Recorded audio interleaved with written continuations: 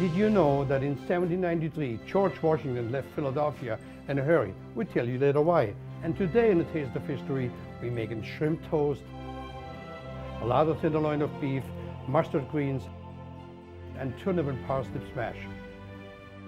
Don't you go anywhere, stay with us for a Taste of History.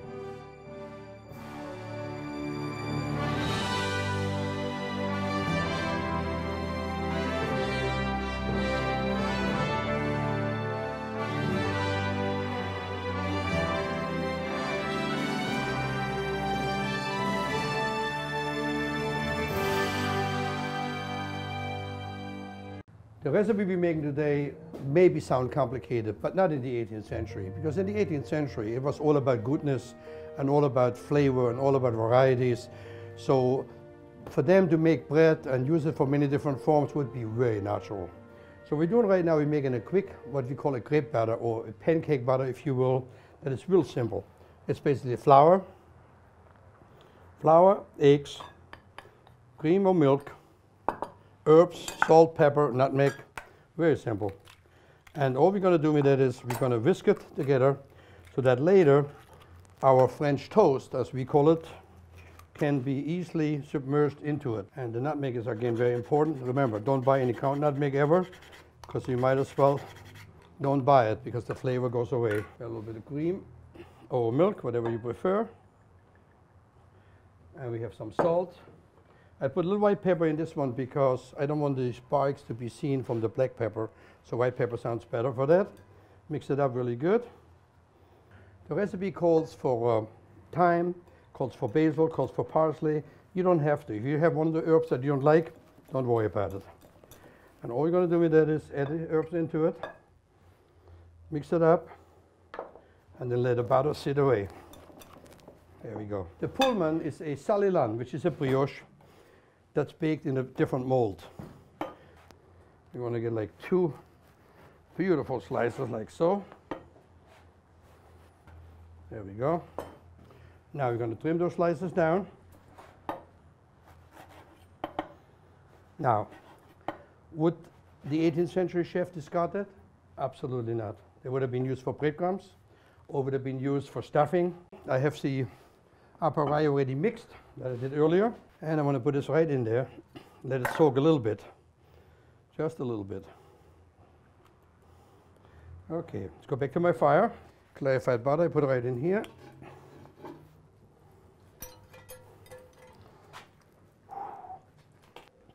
Okay, so now the bread, you want to soak it a little bit, but not a lot.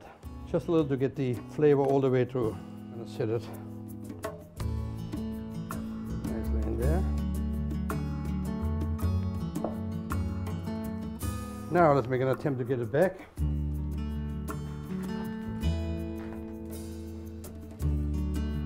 Perfect. Perfecto. We're going to make sure that we have some nice heat. Just like so. Oh yeah, couldn't get better than that. This dish would have been served many different ways.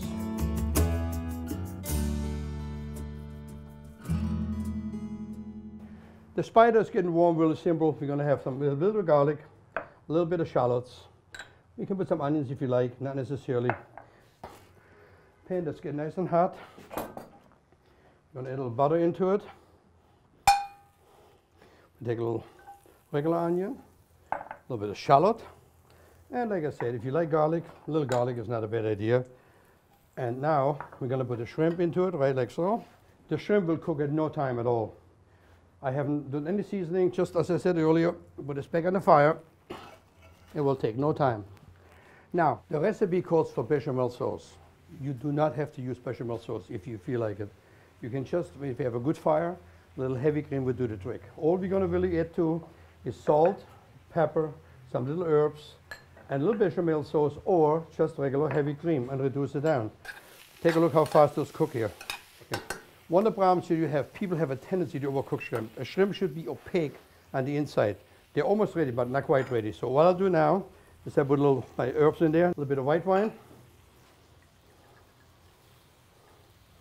and a little bit of cream. I'm going to put a little bit of salt, a little bit of white pepper, and it goes on the fire, and literally a couple of minutes we're in business. So I'm going to get the toast over here while this is cooking. Oh yeah. So now I got them here. I'm going to trim some of the little excess batter I have in there, and then becomes something very interesting that you're going to witness. And I'm told through research that some of the more opulent people would have a cutter made, whether with a family crest or the fleur-de-lis or what have you. Today, I'm just doing it in very easy triangle. So what I'm going to do here,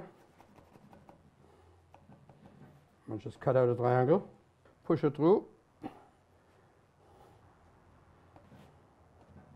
Now remember, you can, any kind of design you want to cut out there, there's again no right, no wrong. And our shrimp over here is sizzling away. We're going to just bring it back to the table. The shrimps are ready. A little bit of the bechamel, as I mentioned earlier, which you do or don't have to use. Like I said, you can use the bechamel just by omitting it and put cream into it. It's the same thing. It doesn't really make a real difference. This one over here is my favorite because it really gets the dynamite flavor. Once you eat that, it's just absolutely spectacular. Then all you want to do, you ladle the shrimp in the hole that you cut before. Put in the sauce, extra a little bit on it. There we go. I would just garnish it with a little bit of chervil or a little parsley, whatever you have under your garden, kind of make it really beautiful. And this is a shrimp toast that most people, when I tell them about shrimp toast, they say, what is a shrimp toast all about? This is shrimp toast. It's basically a toast that is a salilan with herbs and seasoning, and then afterwards you make a hole into it and you fill that with shrimp. You could fill it with any kind of seafood or no seafood at all. This happens to be one that's been done many different variations, from Martha Washington to Mary Randolph to Hannah Glass. Everybody has a different variation on it, but in concept, the dish is exactly the way it is. We're getting ready for the main course, which is a larded beef tenderloin. But before that, we want to show you the summer residence of Martha and George Washington in Philadelphia.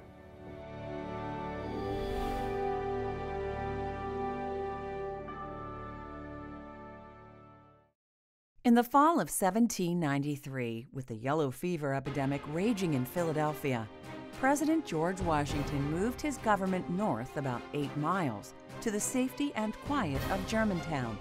The home of Colonel Isaac Franks becomes the Germantown White House. In this room we have Thomas Jefferson, Alexander Hamilton, Henry Knox, and Edmund Randolph meeting with the president. They're involved in discussing a proclamation that Washington had issued earlier in the year, proclaiming America's neutrality in a conflict between France and Great Britain. We're trying to hold this new republic together. This is George and Martha Washington's bedroom. It shows the Washingtons at a moment of transition. They've just moved to Germantown, brought 2 wagon loads of goods from Philadelphia. This is where the bed would be. This is the bedroom of Nellie Custis, Martha Washington's 15-year-old granddaughter. The mattress below the bed would have been pulled out for the use of a servant, possibly Oni Judge, who's just a few years older than Nellie. Oni was Martha's personal maid. This is Washington's Germantown study, where he ran the nation at a critical time in our history. It's also where he ran Mount Vernon. Washington left Deshler Morris House after a month's stay, but returned the following year with his family to enjoy a country retreat for the summer.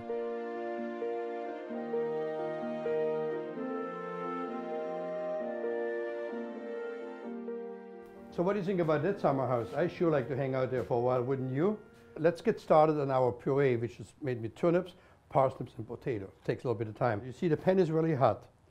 So what I'm going to do right now is I'm going to throw the vegetables into it, in the really hot pan. This is the nave, or the turnip, potatoes.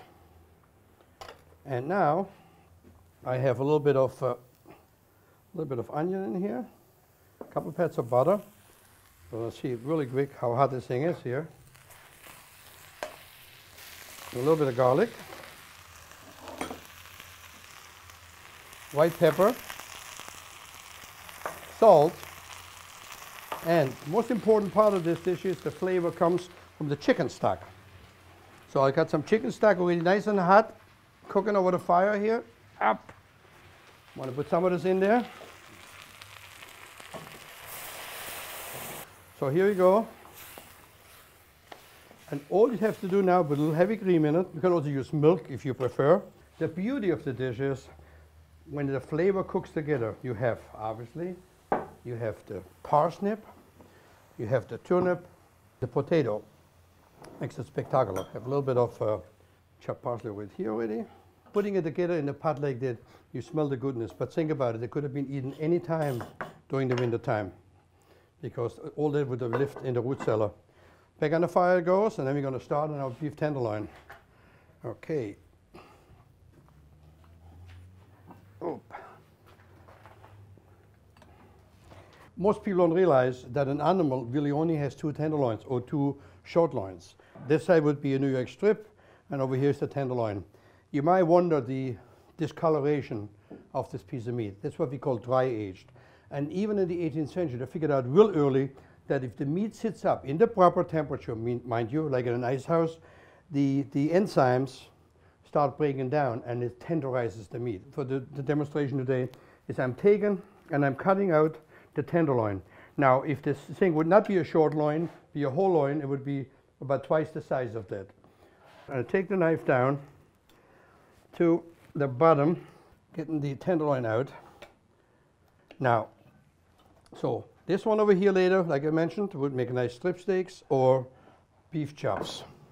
The tenderloin, which is right here, now what we'll do is we'll take off the, what they call it, a chain, which is right over here, which is actually a very nice piece of meat that gets used a lot in 18th century cooking for stews. We'll take that. This one over here would make great tips or great tornadoes. And then we're going to take this one here down, which is going to take the outer skin off, like you see me doing it. And then we're doing something that is a forgotten art, absolutely forgotten. So what they had to do, they had to put lard under the meat to get it flavor and to get it some moisture, because the meat itself was pretty dry. So now I have fat back. They would take strips of fat back that is really good aged. Aged meaning hard. Then you have a special needle that looks like Dr. Physics instrument, but it's not. You go in with this needle, and you go in, and you bring it out on the other side, like so. Then you take a piece of the lard, you enter it in here, you push your needle back, you push it through, let the needle guide it,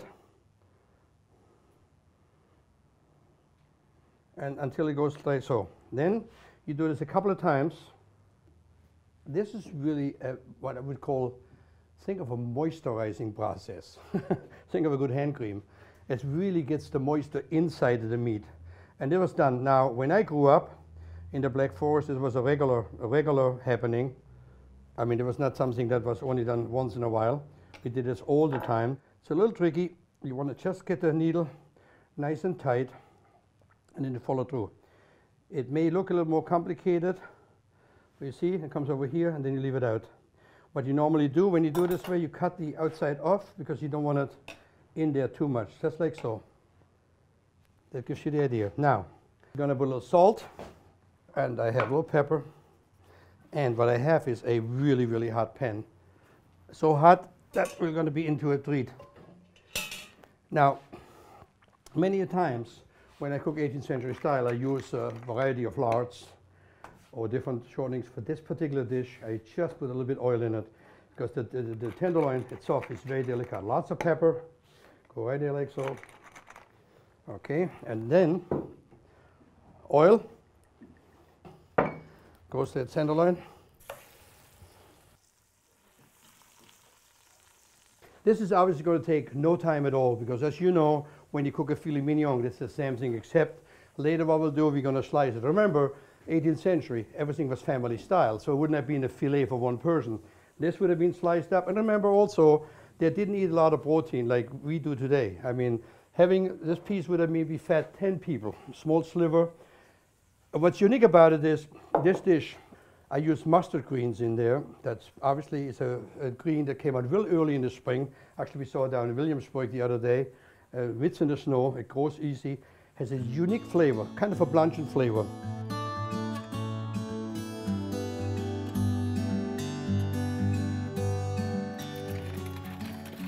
It's amazing though when you think about it, it's January and you have all this garden looking so healthy and prosperous.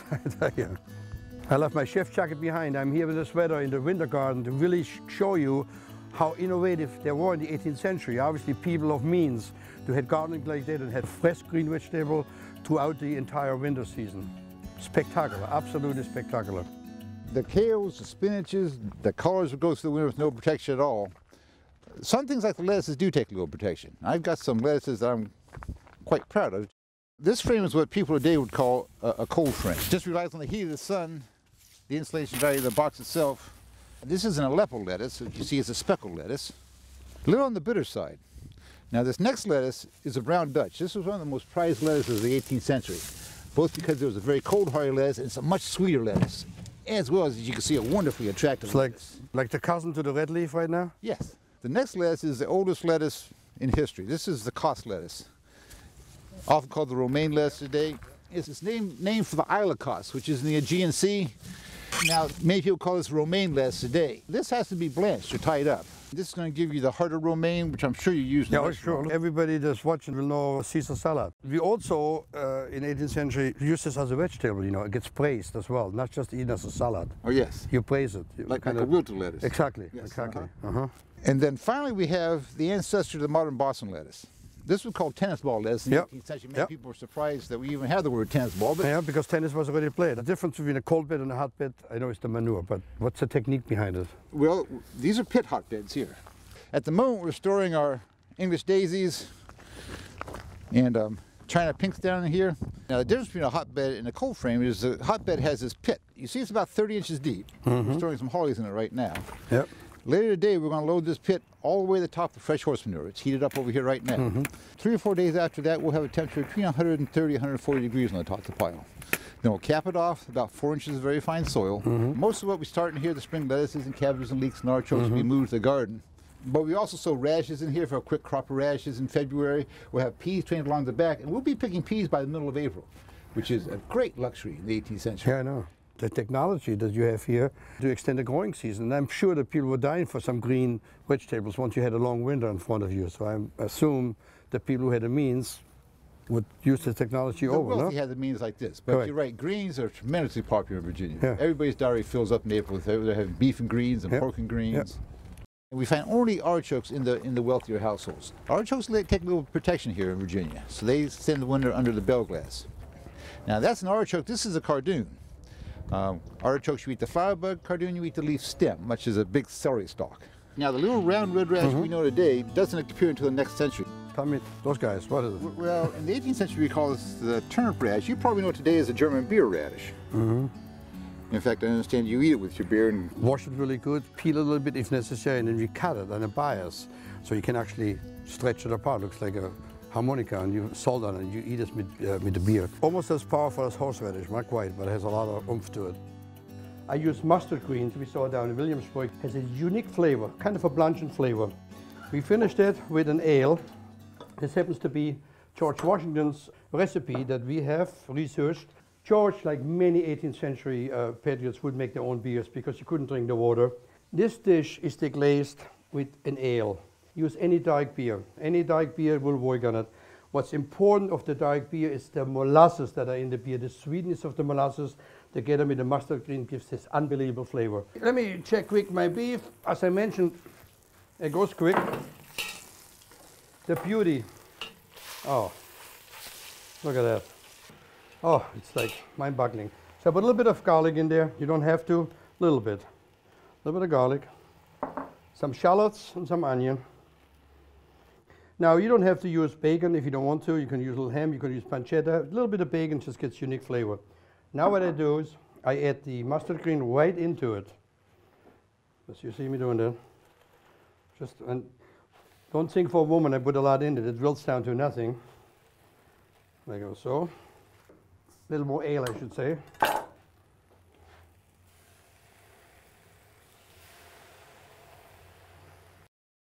Any brown sauce would work because you have so much flavor from the mustard greens. So maybe for this, just 2 ladles, just put it over. The moment it's wilted, especially the high heat of a dachi, the liquid reduces. If you cook it at home, you want to make sure you don't have too much liquid, because the liquid has to be immersed into the collard greens or the mustard greens or whatever greens you want to use. Literally minutes away from a great feast. Hold on. Many of the 18th century chefs that documented the recipes, like Hannah Glass and Mary Randolph and many others, have made many recipes that uses turnips and parsnip and potatoes. And why? Well, simple. The root salad was available. This dish could have been made anytime because nothing would happen to it. Now, whether you use small little potatoes, large potatoes, it really makes no difference. And the flavor, by the way, comes out of goodness of the parsnip and the turnip, which is very distinct. It's just a forgotten vegetable that for some odd reason was no longer woke. Look at that. So all you want to do is put it in the little container we have here.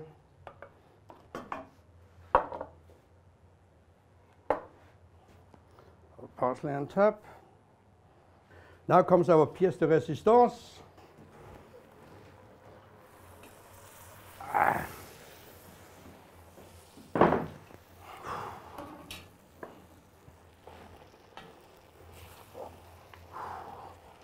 Oh yeah. So now, the way we serve that, we take the greens first, put them on the bottom. Now, like I said, you don't have to use mustard green. You can use collard greens, any kind of greens you like. It's really, again, it really depends what you like. Put the greens on the bottom like so. Now, I'm sure if I was Hercules or any one of the great chefs of the 18th century, this would have been the moment of truth to cut this gorgeous tenderloin. So what you would do, you would cut it, and you would cut it on a bias, a little bit like so, and you would go in there, oh here, and you go, oh. You know, sometimes you do things, and you do them because you do them. Obviously, everything I do because I do. I love what I'm doing, and I love to bring you a taste of history. But days like today, it's just spectacular. Just take a look when you see how the lards are in there and how nice pink this piece of meat is. I mean, just perfectly. And now, we'll do this whole thing on top. A little bit more, but just on the side. No more than that. Put a little parsley on top. This is the meal. You have the beef tenderloin larded and mustard greens. You have the shrimp toast, which is the salinan, and you have the puree of parsnip and nave, or turnips as you call it, and the potato. And I'll tell you what, let me try this.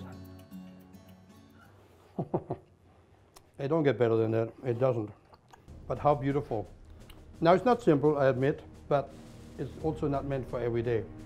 It's definitely a feast for a king. This menu today was a tribute to General Washington. And I'm sure it was served when people came from other parts of the world, because after all, after a revolution, hard fought, culinary-wise, we wanted to tell the people we were the best. Thank you for joining me for Taste of History. Oh, that is spectacular.